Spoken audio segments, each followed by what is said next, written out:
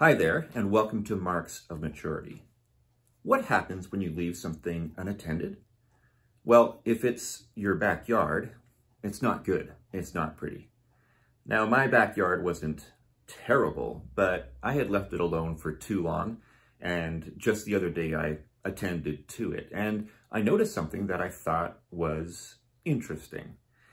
I have not been great about watering the grass.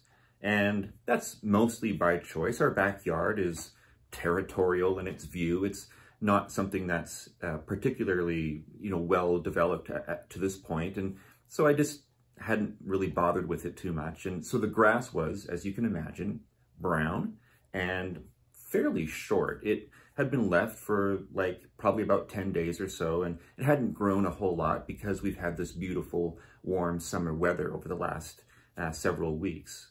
The dandelions, on the other hand, were vibrant. They were tall, they were growing, they were flowering, they were doing what dandelions do. And as I was pushing my mower back and forth across the yard, I noticed how easy it was to mow the short brown grass and how much I had to slow down in order to make sure I got the dandelions cut down to size. So I wanted to ask you, what happens when you leave your spiritual life unattended? My experience has been that when I leave my relationship with Jesus unattended, it tends to do what that grass does. It withers, it turns brown, it doesn't thrive, it's just kind of there. And while there's always the hope of revival, it's not going to happen unless somebody comes along and waters it.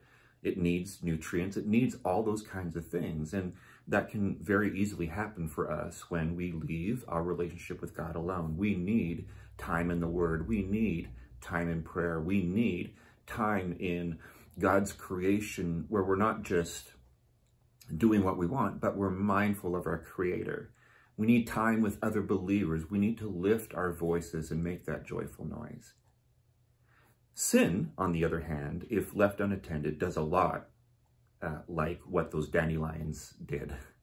It grows, it thrives, it multiplies, it spreads, it does all of those things. It doesn't really care that there's no water coming in. It just does what it wants to do.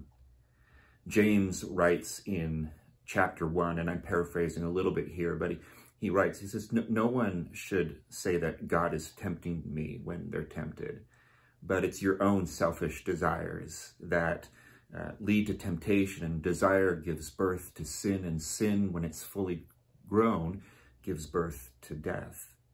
It's so much like that. When we leave that unattended, it just runs wild in our lives. So what are you leaving unattended? And I like to suggest that both of those things need your attention. Your relationship with God needs attention so that it will grow. And sin needs attention so that it can be rooted out of your life. It needs to be burned. It needs to be cut down. It needs to be pulled from its roots. So take time in the midst of your wonderful summer and attend to your garden, attend to your good spiritual life. God loves you so much. Have a great week.